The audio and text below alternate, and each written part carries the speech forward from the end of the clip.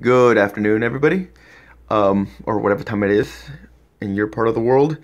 This is a review on the Fire Dancing First Player keyboard. This keyboard is available on Amazon for ranging anywhere from $25 to $30. I will be including a link in the description. This keyboard is a great buy, especially for what a keyboard is meant to do, which has fantastic actuation on the keys, even though it's a membrane keyboard, not mechanical. And it has a lot of features that I would find in more expensive keyboards. This is not going to be a great demo, but you can kind of tell where the actuation of the key is. So there's a lot of feel of when the key is actually pressed. It kind of helps limit misclicks. I'm assuming if you're going for a keyboard like this, you're most likely going to be doing some gaming, and there's a lot of gaming centered features for this keyboard. The Windows key does in fact have a lock, so you can lock the Windows key and make sure you can't press it mid-game. Worst thing you want to do is accidentally go home to your home screen mid-match. So you can lock it. The keys have great actuation, and there's various colors available with the LEDs, which is awesome. Helps you match the rest of your setup. Now, there's no effects on this keyboard.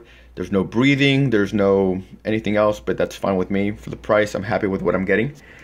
Number two would be that the function keys above actually do provide a useful, like, volume controls, play, pause, and then some miscellaneous calculator, home, mail, which I actually like a lot.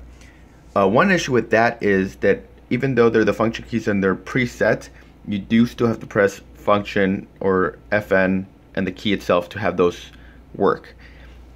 Personally, I would have preferred if those were standard, and I don't use F10 as much as I use or F12 as much as I would use a calculator or pause and play, but it's a small price to pay for the price. Second issue is that I don't know if you've noticed yet, but the keys themselves do not light up. What lights up is the area in between the keys and the lining itself. Now, that has not been the biggest issue, even when playing in complete darkness. I find that the keys or the lighting itself provides enough light to actually see the keys in combination with my monitor.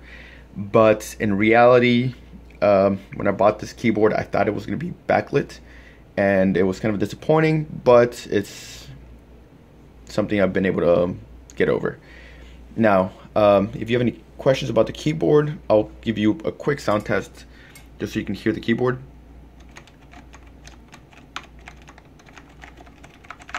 So as you can tell, not very loud, something I like a lot.